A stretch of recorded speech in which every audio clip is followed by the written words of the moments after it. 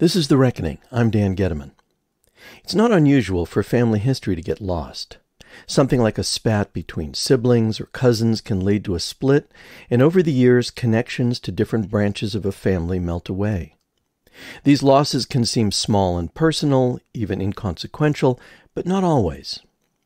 In our last episode, I had connected Chenoweth Stites Allen to her slave-trading ancestor Stephen Chenoweth, but there were even more connections that she didn't know about. Stephen's son Henry married into the prosperous Bullitt family, who owned the Oxmoor plantation. And that connection to the Bullitts and to Oxmoor wasn't something Chenoweth's family talked about. Armed with this new insight, Chenoweth and her cousins Elizabeth and Kate Stites met me to take a tour of Oxmoor with curator Shirley Harmon.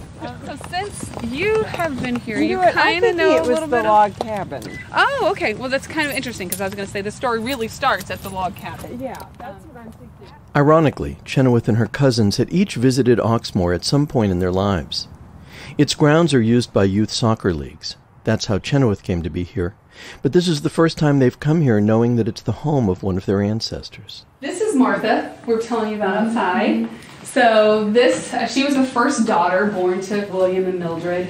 They had 3 sons prior. Helen Bullitt was the youngest daughter in the Bullitt family.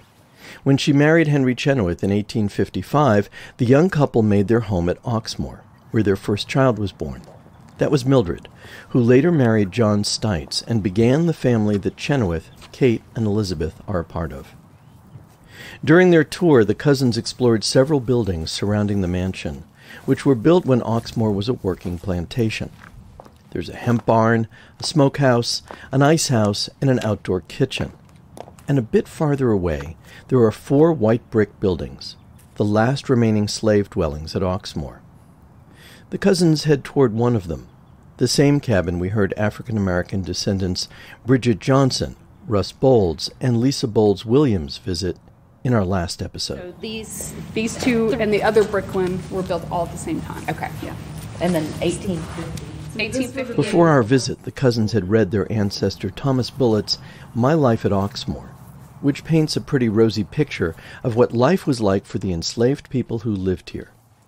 But the reality of this small cabin provided a rather different picture. A single family? This would have been a single family. It's a very small building, 284 square feet. When the cabin was originally built in the 1850s, there was a dirt floor, which has since been covered in concrete. At one end is a large fireplace, at the other, a rough wooden door. Back then, it was customary to build slave cabins without windows. As the cousins look around, they talk about what it must have been like for a family to have lived here, with so little space, no windows, and so little light. I think they had to leave the door open to light the fire, and that was their... So imagine the whole family in here. Yeah, and having to have a fire in the middle of the summer. Standing in this tiny space, it's hard to imagine an entire family living here, cooking and eating their meals, raising their children. Slave dwellings like this one were once a common sight in Kentucky. They're mostly gone now, and many that remain are falling apart. And with every slave dwelling that is lost, the history of slavery in this state becomes more and more invisible. Because of this hidden history we have regarding slavery, there hasn't been much opportunity for soul-searching or even acknowledgement of what happened here in Kentucky. It's hard in the 21st century, especially for white Americans, to get our heads around the idea that at one time in this country it was considered legally and morally okay to own another human being. What was that like? And more importantly, what on earth was it like to be one of those people who were enslaved? This is The Reckoning.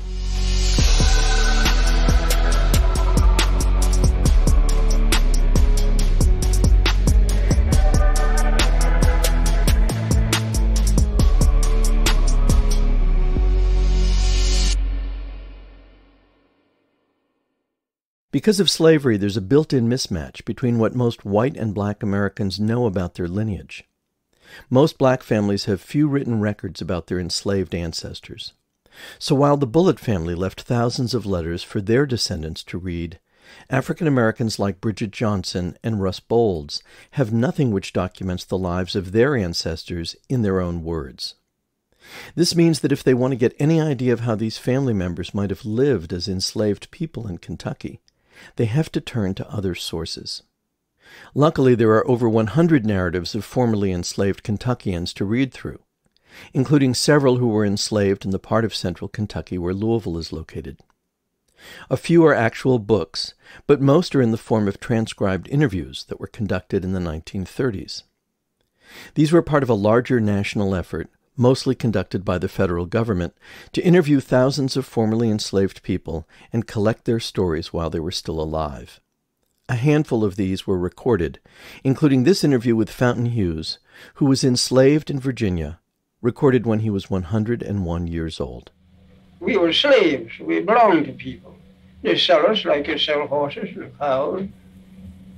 If I thought that I'd ever be a slave again, I'd take a gun and just end it all right away. Because you're nothing but a dog. You're not a thing but a dog. Sadly, none of the recorded interviews feature Kentuckians, so we will use actors in this series to read the narratives of the formerly enslaved. These documents provide a critical counterweight to the notion that slavery was mild in Kentucky, and that enslavers were merely benign caretakers of the enslaved. Vanessa Holden is a professor of history at the University of Kentucky. It's really over the course of the antebellum period that enslavers in multiple regions begin developing a mythology and a culture around the idea that enslavers were like parents to enslaved people, that enslaved people truly loved enslavers and truly loved being enslaved. Now, if you ask people who were enslaved what slavery was like, they do not recount Moonlight and Magnolia's sentimental version of their enslavement. There was 11 other children besides myself and my family. When I was 6 years old, all of us children were taken from my parents because my master died and his estate had to be settled. I can't describe the heartbreak and horror of that separation. I was only 6 years old, and it was the last time I saw my mother for longer than one night. 12 children taken from my mother in one day. They whipped the slaves when they got unruly, just like you do a mule. Master, he had a jail on his farm for slaves when whipping wouldn't do good. He put them in there the first 3 days without anything to eat but a little piece of bread and water. That would make a good Negro out of most slaves.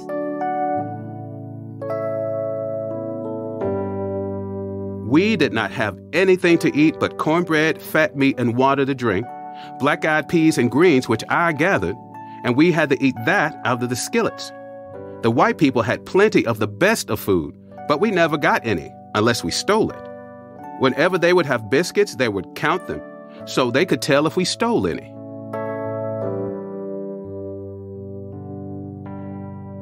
I've seen plenty of slaves auctioned off. Master, he would make the slaves wash good and grease their face. Then he would trot them by so people could see them. With all the hollering and bawling that took place, it was just like when they take calves away from their mother. We were then just about like cattle are now. Usually those who ran away, when caught, were sold. As fast as they were brought back, they were taken to Louisville, placed in the Negro pen and guarded until fall, when they were chained together and started on their long journey south. I saw a strange Negro come to town once, didn't know where he was going, and stepped in the door of a white hotel. When he saw all white faces, he was scared most to death. He didn't even turn around, he just backed out. And don't you know them white folks killed him for stepping inside a white man's hotel by mistake? Yes, they did. Slavery was sure the worst thing I ever heard of. It sure was just awful.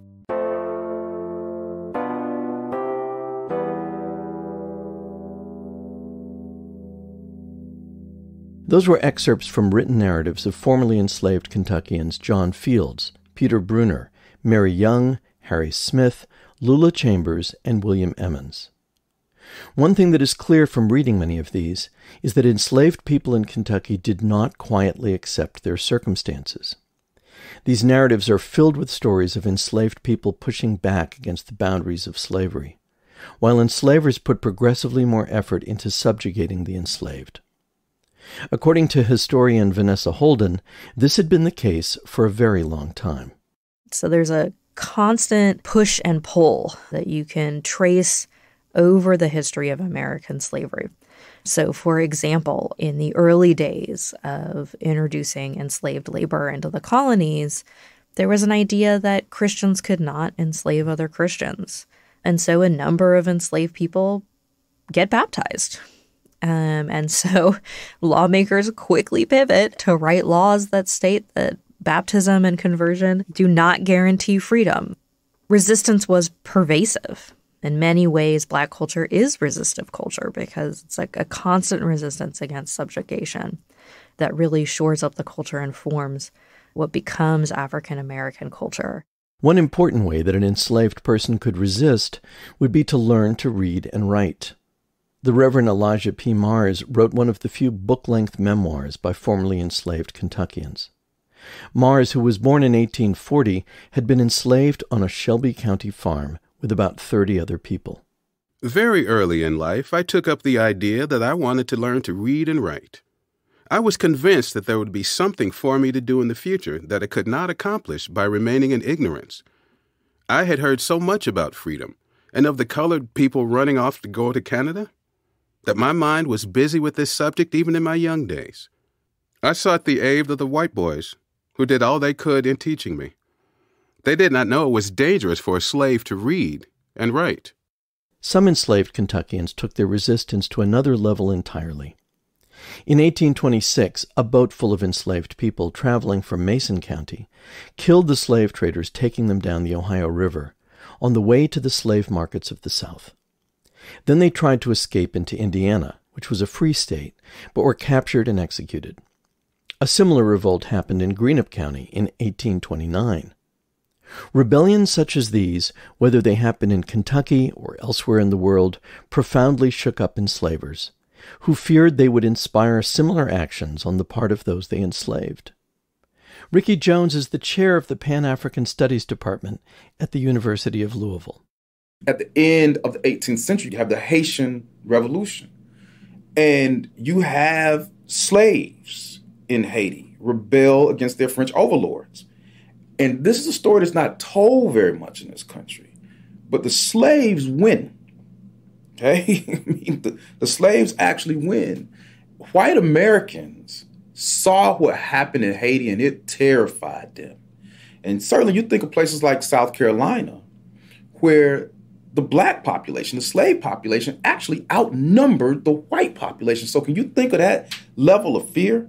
And then you have a few conspiracies that actually do take hold, and in some cases, actually rebellions take place. You know, New York insurrection, Nat Turner's raid. I mean, all of these things are happening in America. When white slaveholders learned of such events, they sometimes took extreme measures to keep rebellion from spreading. This was definitely the case in the aftermath of what became known as the Nat Turner Rebellion, when a group of enslaved people in Virginia took up arms and killed about 50 white people. The reaction all over the country was quick and dramatic, with several states taking steps to keep out any people who had been enslaved in Virginia, for fear they would somehow bring dangerous ideas of freedom into another state. Historian Vanessa Holden. That it really is the fear of slave revolt and rebellion that leads to policies like Kentucky adopts fairly early on of non-importation, meaning that enslaved people couldn't be imported into the state for sale to people in the state. That it was fine to sell people away from Kentucky, but they didn't want people to raise the Black population by bringing them in. During the 1830s and 40s, Kentuckians began to publicly worry about the influence of Northern abolitionists on their enslaved population and how they might trigger rebellions. At the time, there were many schemes being discussed nationally for curtailing slavery, either by not allowing it to spread into parts of the West or through some form of gradual emancipation, perhaps over many decades. But as with issues like abortion and gun control today, there was a chronic fear of the slippery slope among enslavers like the Bullets.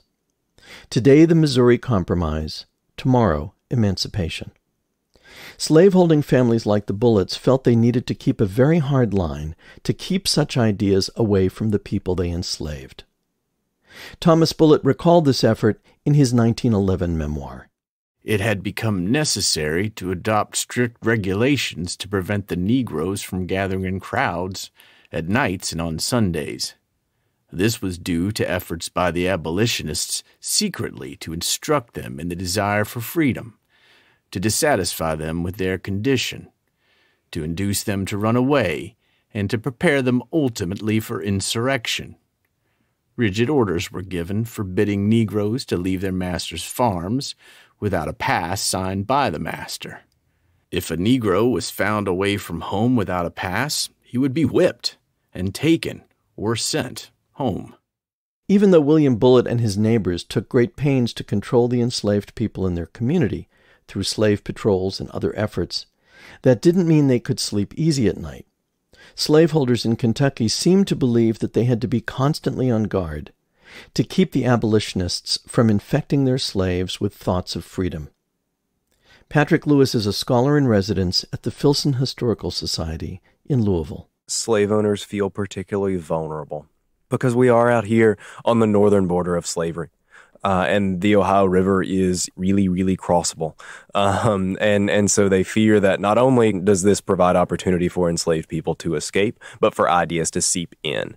And it's one thing to be suspicious of a traveling Yankee merchant from the outside who brings in his crazy ideas. I think the more terrifying thing for the majority of white Kentuckians, particularly slave-owning Kentuckians, is that these ideas can affect young people within the state. That's particularly terrifying. From reading many of the Bullitt family's letters, it seems they really did believe that any behavior problems among their enslaved were caused by one of two things. Either they were being influenced by abolitionists, or they were not receiving enough physical punishment to keep them in line, and that otherwise the people they enslaved were content to be their servants and laborers. But it appears that some of these people really didn't want to be enslaved at Oxmoor and really did yearn for freedom. We know of at least 3 enslaved people who ran away from advertisements placed by William Bullitt. Here's an example from June of 1830. Annie, about 25 years of age or upwards, a likely black woman above the ordinary size, particularly in height, and Lucinda, a likely black woman about 18 years of age, both absconded about a week since from my farm. They are supposed to be about Louisville. If committed to the Louisville jail, I will give $10 for the apprehension of each.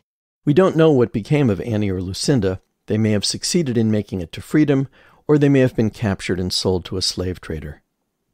Then there's an intriguing account found in an 1891 memoir of a formerly enslaved Kentuckian named Harry Smith.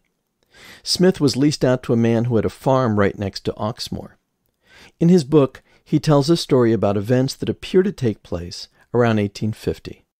Mr. Bullitt was a very good man, but his overseer was hard on the colored men. He would whip and slash in a terrific manner. Sometimes there would be several who would run away in the woods and remain several weeks at one time. While in the woods, the Oxmoor enslaved encountered some runaways from Tennessee. The Tennessee darkies and Bullets came together and planned how they could get across the Ohio River successfully. They finally wove a lot of hemp together in strips of different lengths. The night was set, which was Saturday. They made oars of fence boards. They were fed while in the woods by Bullitt's slaves, with the rest doing all they could to assist them. They all met about 9 miles above Louisville. The rails along there were walnut and poplar. Being light, they were tied together and made into rafts to enable them to cross. Not learning any more of the fugitives, it was supposed that they reached Canada, all safe. This episode remains a mystery. It doesn't show up in the family's letters, and yet 6 Oxmoor enslaved are listed as fugitives in the 1850 census. But either way, it certainly underscores that life for those enslaved at Oxmoor was not the idyllic utopia described in the memoirs of the Bullitt family, and that several enslaved people at least tried, if not succeeded, in running away from the plantation. According to Professor Vanessa Holden, enslaved people had many motivations for running away. Overwhelmingly, people are running to reunite with family. They're running to carve out free lives in other parts, even other parts of slave states. I think sometimes when folks hear the term resistance and rebellion, they think of large-scale violent slave rebellions like the revolution in Haiti. But really, enslaved people were resisting enslavement every single day in small and large ways. And one of the most pervasive ways and common ways that enslaved people resisted was by running. In antebellum Kentucky, the first line of defense against enslaved people running away was a system of written passes and slave patrols. Enslaved people needed a pass any time they traveled away from their plantation or workplace. Sometimes those passes were for an afternoon, but they could be for as little as an hour. Slave patrols were groups of white men deputized to travel throughout the area to check the papers of all the black people they encountered. In addition to enslaved people needing passes, free blacks were required at all times to carry papers attesting to their status. Francis Frederick was enslaved in Mason County, Kentucky. He explains in his autobiography how slave patrols worked in his community, where the fear of runaways was high due to their location on the Ohio River. On New Year's Day, 10 white men are chosen, who are called patrols. They are sworn in at the courthouse, and their special duty is to go to the Negro cabins for the purpose of searching them, to see whether any slaves are there without a pass or permit from their masters. The head of the 10 is called captain. He sends the men into the cabins, waiting outside himself at some distance with the horses, the patrol being a mounted body. If any slaves are found without a pass, they are brought out, and being made to strip, are flogged. The men receiving 10 and the women receiving 5 lashes each. This is looked upon as great fun by the patrol and the white people, young ladies and gentlemen from the verandas, laughing and enjoying the scene. This system of controlling runaway slaves was built on the notion that if an enslaved person got past the patrols and across the Ohio River, they would be returned by officials in the northern states to their rightful owners. This was considered such an essential principle that during the 1787 Constitutional Convention, Southern delegates were ready to bolt unless such a provision was written into the document. And in 1793, a formal Fugitive Slave Act was passed by Congress to make this requirement even clearer. But as with the sanctuary cities movement today, several northern states enacted legislation that effectively neutralized these laws.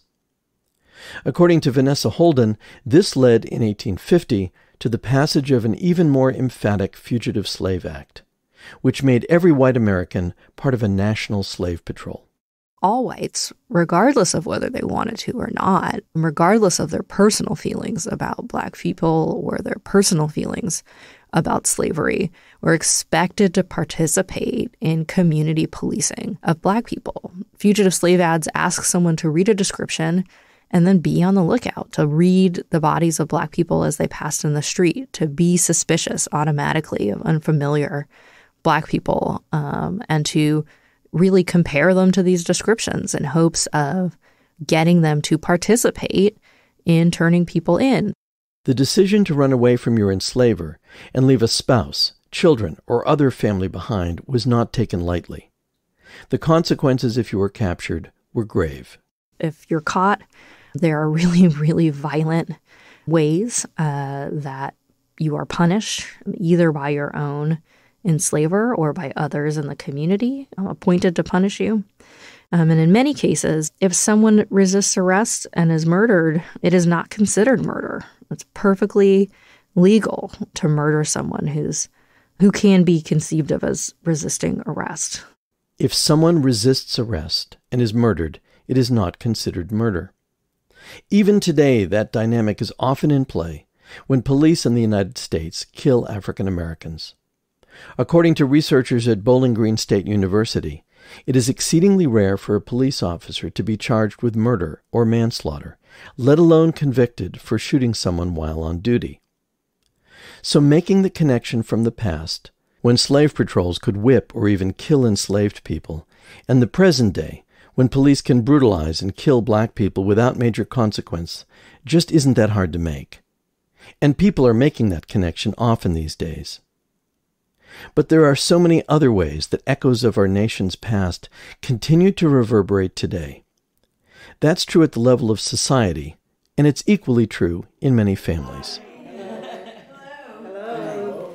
It's early June of 2019, and gathering together in the formal living room at Oxmoor are 5 people who have never met.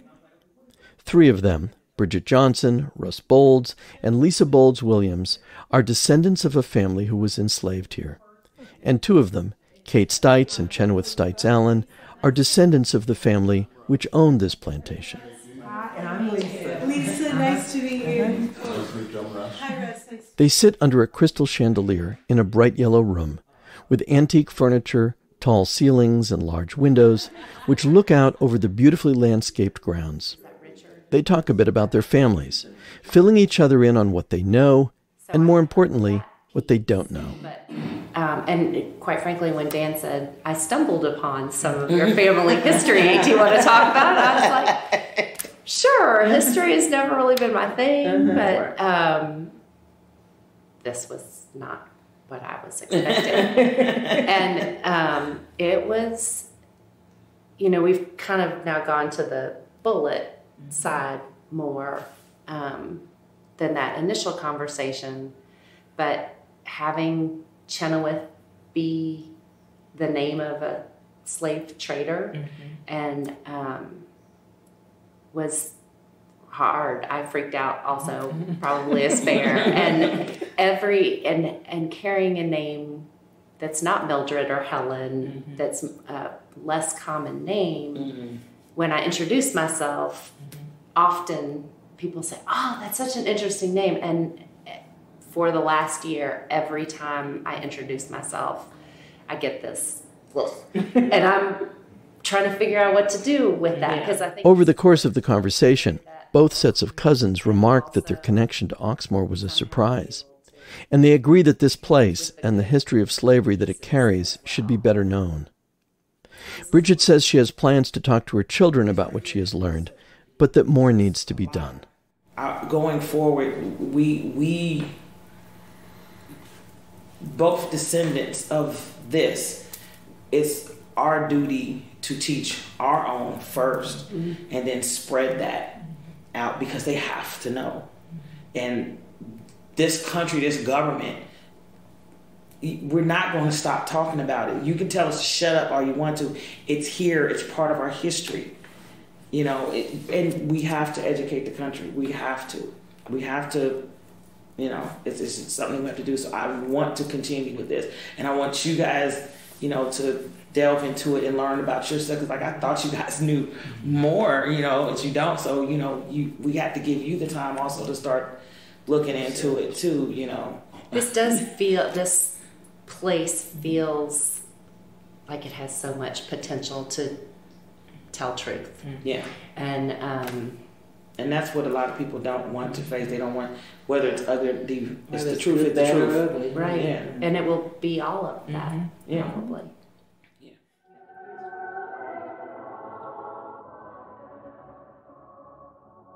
Looking around Oxmoor, it's not hard to imagine the ancestors of these cousins moving through these rooms.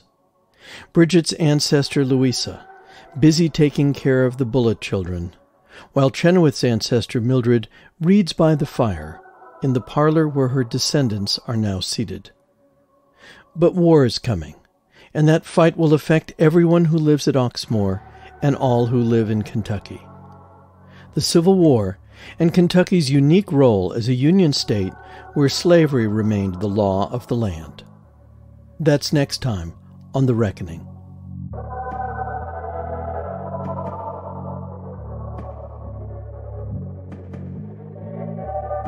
The Reckoning was written and produced by me, Dan Gettleman.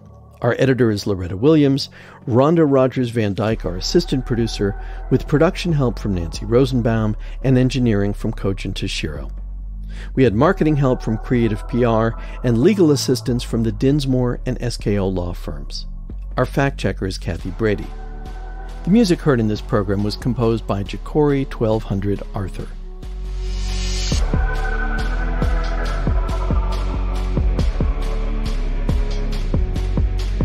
Our voice actors were Susan Linville, Aaron Jones, Jackie Blue, Mark Foreman, Alec Voles, Keith McGill, and Robert Louis Thompson.